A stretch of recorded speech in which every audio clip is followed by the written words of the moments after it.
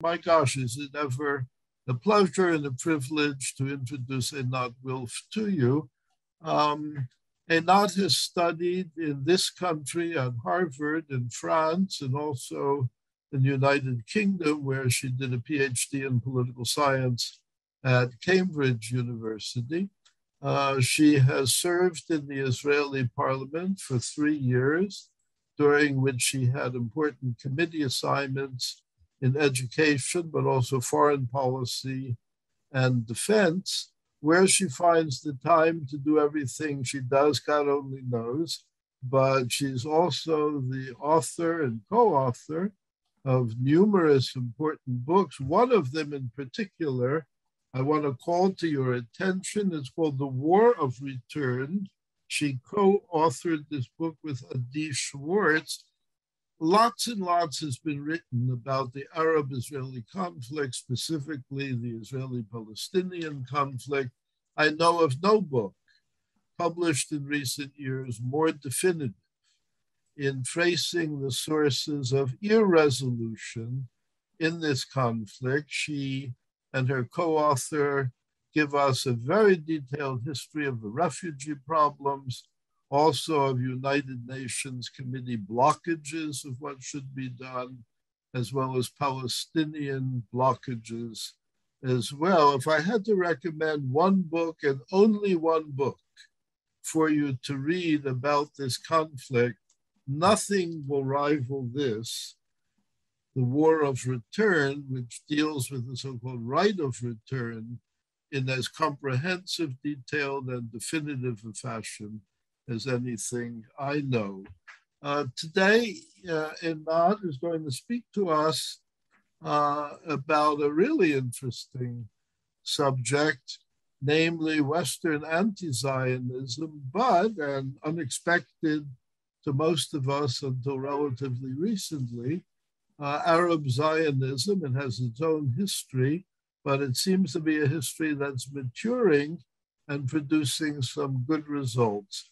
Einat Wilf, I hand over now to you. At the moment you're muted, but if you'll unmute yourself, the floor is yours. Following your talk, I know for a fact that people will be interested in engaging you in discussion.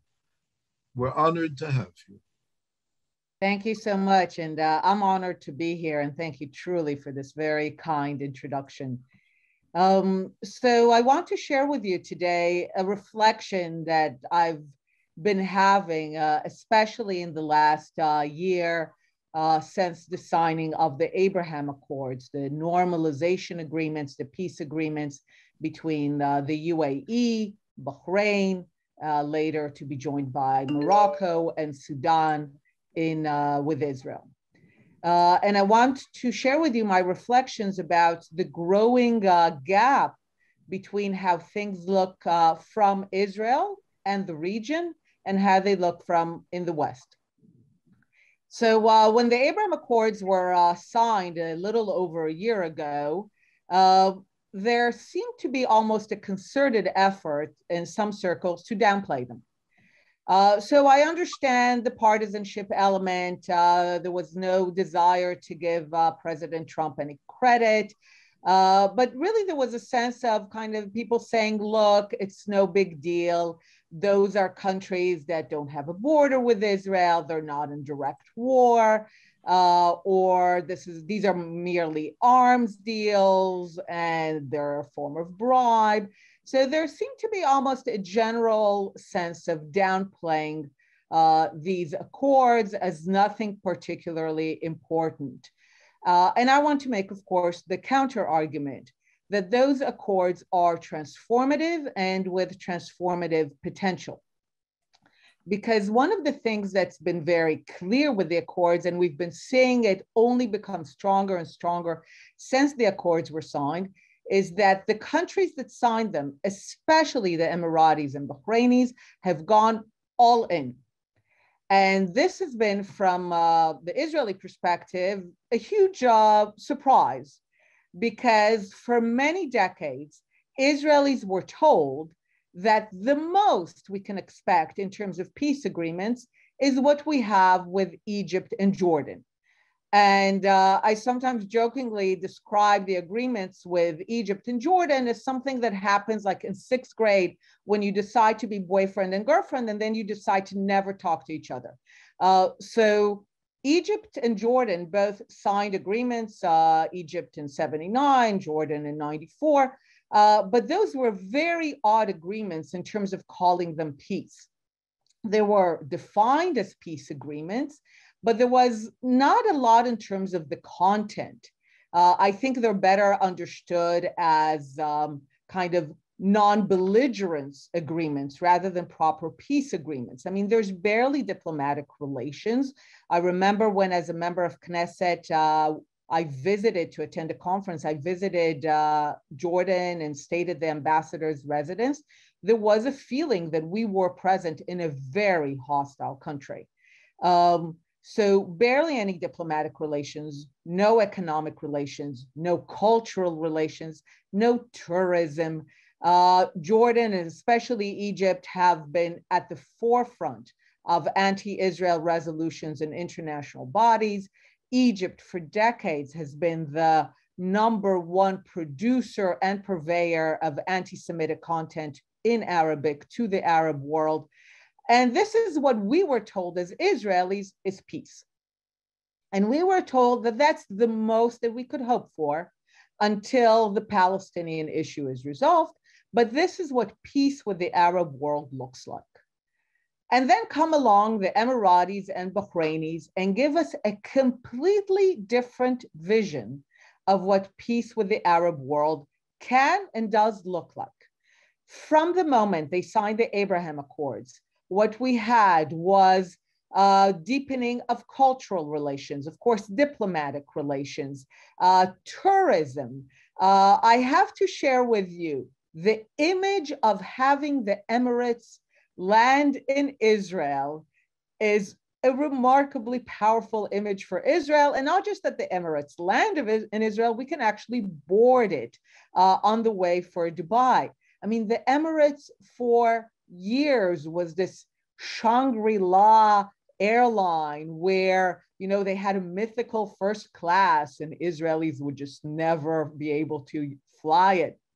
And suddenly, not only are we flying Emirates, they have a direct line, Dubai to Tel Aviv, flying over Saudi airspace. Almost every day brings with it news of signing of more agreements in various fields of cooperation, from high tech to water. The Israeli, currently we have the Dubai Expo, very strong Israeli presence and representation. And you really see the people of Dubai and Bahrain going all into these agreements. The books, you know, how much do we speak about books, about teaching? Within days of signing the agreements, they changed the books to represent a much more positive image of Israel. And of course, the Jews. This is something that I'm sure you discuss frequently. The notion that one can be against Israel and against Zionism, but still not be against Jews. You as scholars, of course, know all the theoretical arguments why this might be possible to be against Israel and Zionism, but not against Jews, yet somehow it never works in practice. And what we see here is the exact opposite. As soon as the Emiratis and Bahrainis normalized relations with Israel and went all in, they also wanted to make it very clear that they are hospitable to Jewish life in their own countries.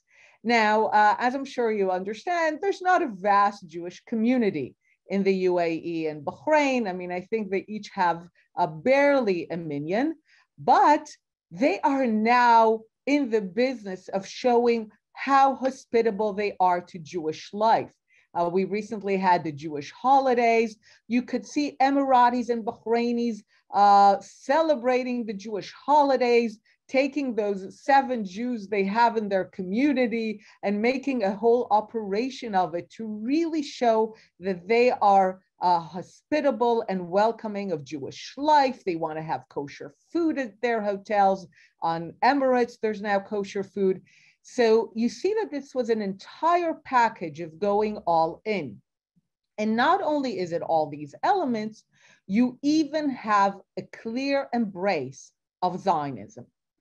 And that's the thing that I also noticed. I became part of a WhatsApp people-to-people group after normalization. And the first time we had our Zoom conversation, Israelis on the conversation were very apprehensive that we're not going to have any Emiratis or Bahrainis joining us. Because again, Israelis will know that very well. You go to international conferences, seek out anyone who's Egyptian, formerly Egyptians or Jordanians. They will not talk to you. They will not shake your hand. So we thought that if we're going on this Zoom talk, at best, we will have one Emirati getting on the Zoom, and maybe they won't even show their video. But they came. It was half and half. It was half Israelis, half Emiratis and Bahrainis. Many of them came in traditional garb to show respect to the event. And one of the things that they were really fascinated by and they wanted to hear about was to understand Zionism. So in the next Zoom, I even ended up giving a talk about Zionism. And this was a talk about Zionism to an Arab audience who was genuinely interested. They were not looking to needle me. They were not looking to prove anything about Zionism being all of these evil words we associate that have become associated with it through a very purposeful campaign. No, they were genuinely interested. And out of this Zoom discussion of Zionism came an op-ed that I published with two young Emiratis, a man and a woman, that opened basically with them proclaiming themselves as proud Arabs, proud Muslims, and Zionists. They didn't beat around the bush. They said the clear word. They proclaimed themselves to be Arab and Muslim Zionists. And then they went on to write and explain why they see no contradiction between the Arab identity and the Islamic identity in Zionism. One of the things that I found even more interesting is that they viewed that as the declaration of Arab and Islamic support for Zionism as the wave of the future. So for them, the normalization with Israel, the embrace of Israel, even accepting Zionism, was considered something that a future-looking person will do, which is why those were two young Emiratis who wrote that. And when we spoke about it, what was interesting is that they described Arab anti-Zionism as belonging to the older generation. They said things like, yes, my parents, my grandparents, they were like, it was Nasser. So for them, Arab anti-Zionism was something that belonged to the past. Their parents, even their grandparents, something to do with Nasser, a long dead figure. So not something that's exciting for young people, not an identity that a young Arab person will want to adopt. Now, you will correctly say, these are small countries, they're minuscule, they're barely 1% of the population of the Arab world, not even. How is that relevant?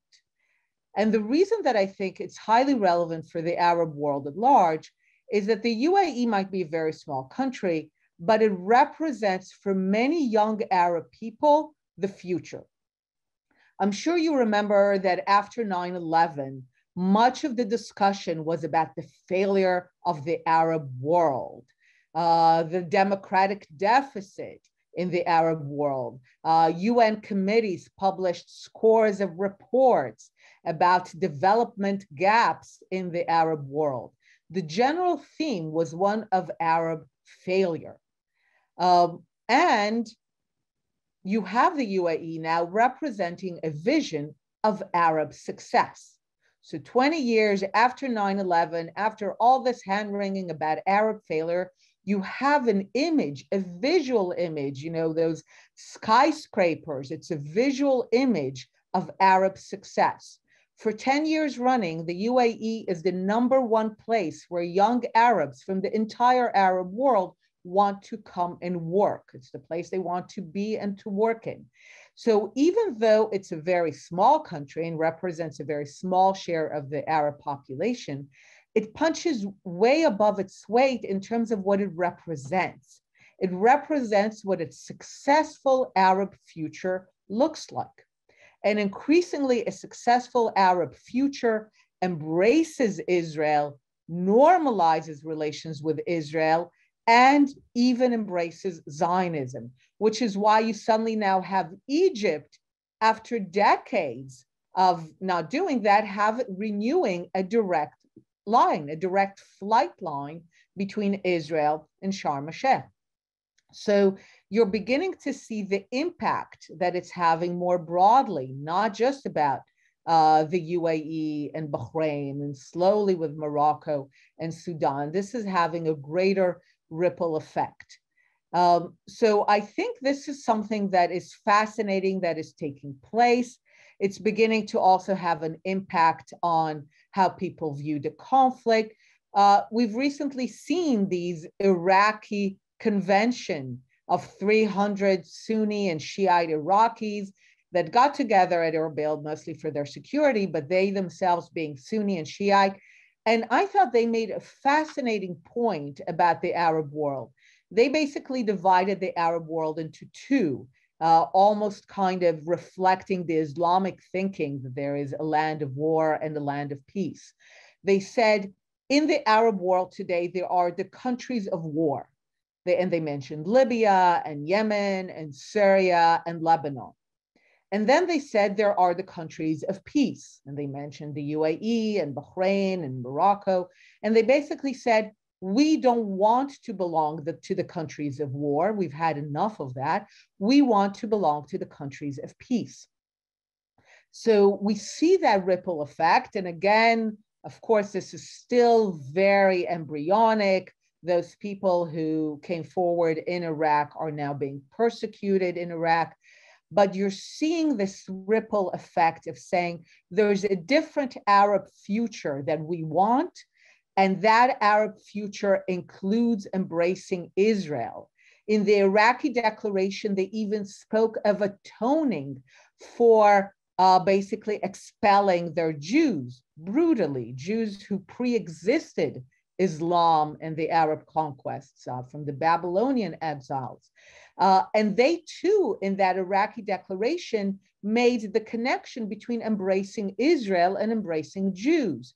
They understood and they connected it. They themselves said, we are embracing Israel as one, not just as kind of a future-looking vision, but also as atoning for our past sins when it comes to expelling the Jews, understanding that the expulsion of Jews from Arab countries was a sin, something that they feel they need to atone for. And again, this shows us, as soon as the Arab world turned anti-Zionist, it was inhospitable to Jews, and within a few short years, you no longer had Jews in the Arab world. And again, the UAE and Bahrain are now trying to reverse that. They're being pro-Zionists, Islamic and Arab Zionism, and therefore they're embracing Jewish life in their lands. So I think the Arab world, we can be scholars, we can be theoreticians of why anti-Zionism does not have to be against Jews, but we're seeing in the Arab world the very practical expression that says, when you're pro-Zionist, you're also hospitable to Jews. When you're anti-Zionist, you're inhospitable to Jews. Yes, in theory, it doesn't have to be that way. In practice, it never works. And this is what we're seeing across the Arab world. So a lot of fascinating things are taking place. This is beginning to have an impact on relations with Arabs within Israel, on the conflict. This has a ripple effect because at the end of the day, the conflict has always been about the Arab rejection of the Jewish right to self-determination in any part of the land. The Arab conflict has always been about Arab anti-Zionism. And these countries, the Abraham Accords, and of course, the name is very significant, signifying an understanding of the Jews not as foreigners in the land. So not colonialists, not people who came from the outside, but indigenous people who are in their land, who have a historical connection. So even the Abraham Accords embraces in that name the idea of Jews not as foreigners, because Jews as foreigners has been at the core of the Arab-Israeli conflict. Because if the Jews are foreigners, colonialists, invaders, then you fight to send them out. We just saw it recently in the Palestinian celebration of the America getting out of Afghanistan and saying, this is the way, and this is how we're going to throw out the Jews, throw out Israel, because they're foreigners. So at the core of the conflict is the simple question, are the Jews foreigners or not foreigners in this land, foreign or indigenous? And the Palestinian and still the dominant narrative in the Arab world is that the Jews are foreign, but we're beginning to see a different story, and it is now a confident story. You're seeing Arabs embrace it confidently. Many of my Emiratis colleagues are active on Twitter, and when they are blamed as Zionists, they support Israel, they support normalization, so people write to them on Twitter, you're a Zionist, thinking that it's a slur. And their response is confident. Yes, what of it? I mean, what's wrong with supporting the Jewish right to self-determination in the land? We're still pro-peace.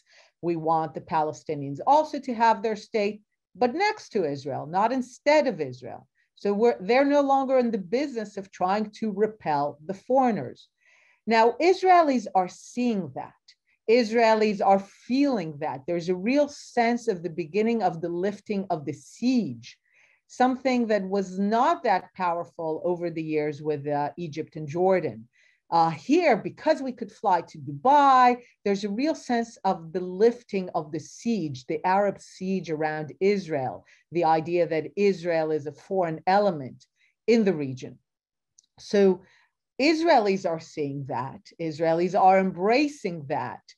We saw it, for example, how quickly Israelis dropped the idea of annexation in order to have normalization with Dubai, because the priority of Zionism has always been to have a state in the land rather than all of it. And if we can have peace, then that's clearly a greater priority. So Israelis are seeing that. And then they see in the West the rise of this virulent anti-Zionism that is now kind of moving from the academia, from campuses, into Congress, into media, into the general population. And it makes no sense. Because supposedly, if anti-Zionism, if virulent anti-Zionism was merely the passionate expression of caring about the region, about Palestinians, about human rights, about Israel not being at peace with its neighbors, then you would expect an embrace of the Abraham Accords.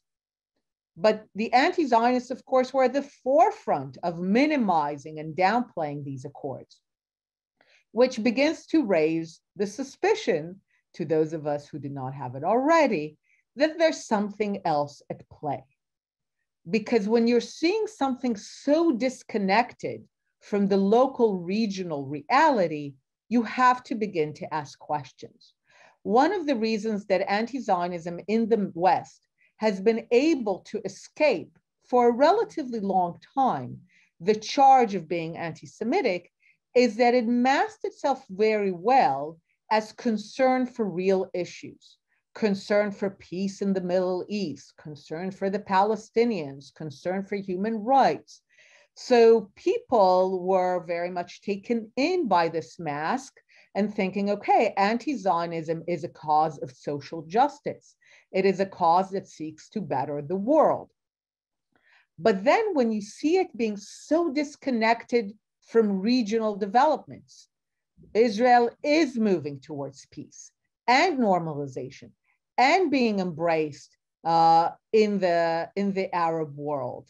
And the conflict with the Palestinians is beginning to shrink into a smaller size. And what you're hearing from the Arab side about what they say about the conflict, I mean, there was an amazing moment that flew under the radar and I think should have been headline news. The Palestinians feeling betrayed by the Abraham Accords because for decades, the ability of the Palestinians to reject Israel and Zionism came from the fact that they had Arab backing. They had a blank check to say no to Israel and to fight Israel. They go to the Arab League.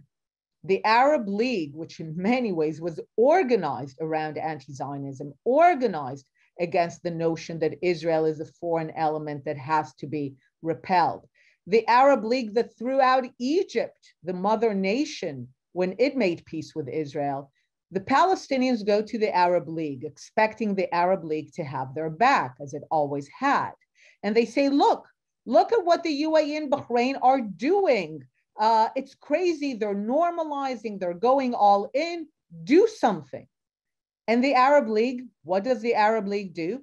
Shrug its shoulders, basically saying, nah, these are sovereign nations and we're going to do nothing about it. One Arab described it as the Brexit moment of the Arab League. You know, those are sovereign nations. We don't care. That's huge. That should have been headline news. Completely flew under the radar. The Arab League no longer being that forum where Palestinians can get a blank check to reject Israel and to oppose peace and normalization. But none of that is being reflected in the Western discourse. On the contrary, you're seeing anti-Zionism become more virulent. And this is where a lot of people raise questions because it's clearly disconnected. I mean, the mask is being taken off, the mask of really caring about peace in the Middle East, caring about Israel being a problematic element in the Middle East. This mask is being torn away by the Abraham Accords, by the normalization. And then all that is left is really the hard core of anti-Semitism, which I think is harder and harder to mask. And then the question is, why? If we really understand Western anti-Zionism, we understand that it's disconnected from the region, that it's disconnected from Israel, that it's actually not about Israel, then what is it about? And I'm increasingly of the view that it's about America. Because there's a classic question about anti-Semitism. Is it ever about the Jews? And my answer is, of course not. Anti-Semitism ultimately is a manifestation of a crisis that is taking place in the society that is doing the hating, that is doing the anti-Semitism, that experiencing the rise. And that crisis is being played out on the backs of the Jews, but the crisis is not about the Jews. So I increasingly believe that the rise in virulent anti-Semitism, now only thinly masked anti-Semitism, this rise of anti-Zionism is reflective of issues in America. And that America is going through whatever America is going. I'm sure this is your discussion, and this is merely an expression of that. A friend of mine, Yigal Ram, used a beautiful phrase, called it a Disneyland of hate. How societies project their own issues, their own unsolved problems on the Israeli-Palestinian issue as a form of Disneyland. Basically, they can do it in a safe way.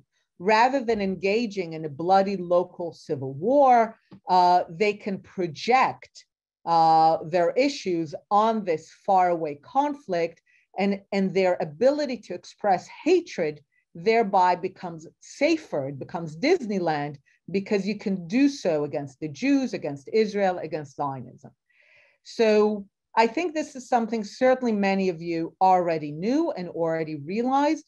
But for me, the fact that the region is changing, that you see this rise of Arab Zionism, even Islamic Zionism, the change in the region, it really begs the question of what is causing the rise in this virulent anti-Zionism in America. And I think this really points to the answer that it's not about Israel, it's not about the region, it's about America. Thank you.